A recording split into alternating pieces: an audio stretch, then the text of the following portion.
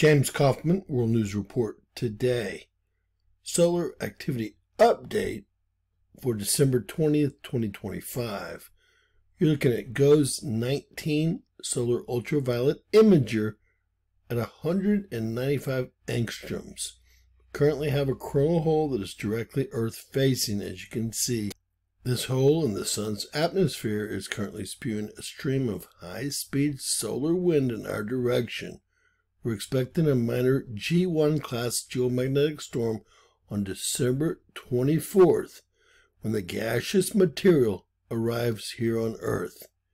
We're looking for solar winds that will be just above or around 700 kilometers per second, and the storm should last for several hours.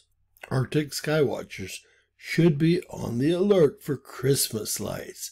We do have an aurora watch for that evening, December 24th.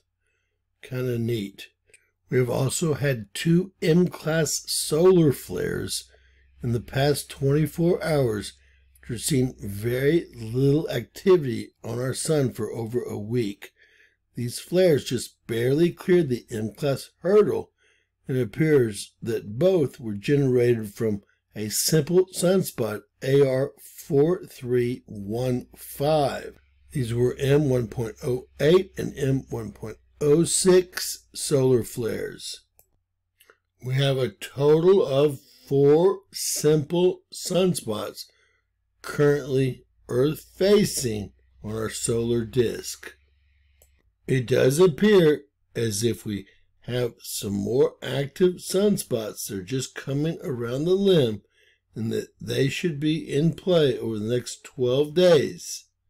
It also appears that sunspot AR4315 is becoming more complex, as you can see up here.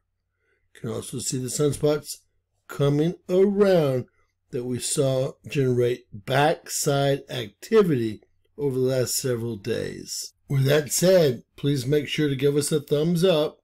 Please share if you can. And always remember, anything's possible. Bizarro World.